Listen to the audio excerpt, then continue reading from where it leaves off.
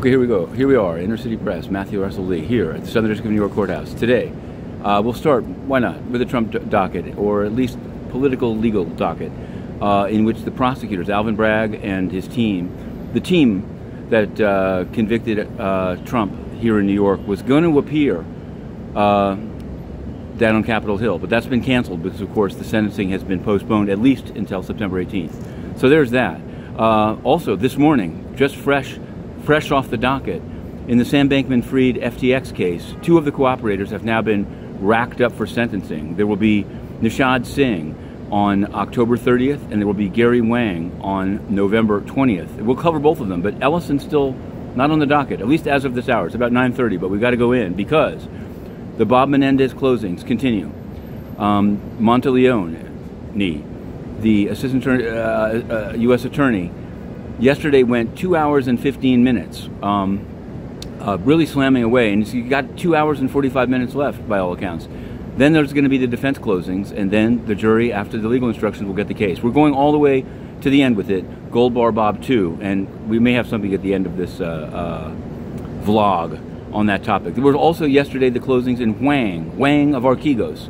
The government hit him pretty hard, saying there was no explanation for the type of trading that he did, but the defense tried to say, hey, of course he wanted the price of apples to be high since he owned a lot of apples, but he was buying apples. So it's a market manipulation case, and we'll see what the jury says. Guo, not clear when they're closing. The defense has witness after witness, and each witness goes longer in that case than in any case I've seen. And it's not just the interpretation, but we're focusing on it from a fox hunt, Operation Fox Hunt point of view.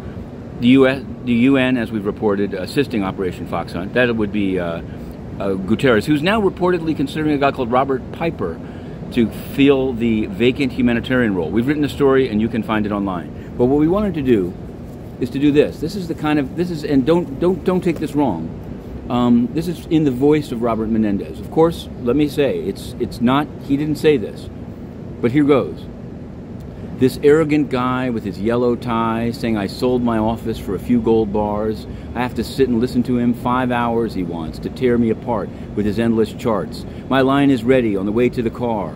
If I'm convicted, who will listen? And even if I'm not, Univision, Telemundo, please do not desert me. Bob Menendez, the voice of Bob Menendez. Yesterday, as he came out of the court, he had something ready. He said the government is intoxicated with its own rhetoric. And he focused on the charts, which is kind of a point. A lot of these prosecutions now are just becoming essentially charts of text messages read to by people that weren't involved in the investigation, so they can't be cross-examined. So it's a unique, the right to confrontation and the charts. Then again, it is the people's text. I don't think it's disputed that those are the texts. But it's hard to cross-examine a paralegal reading from a chart. Okay, that said, we're into Menendez. To be continued. Inner City Press.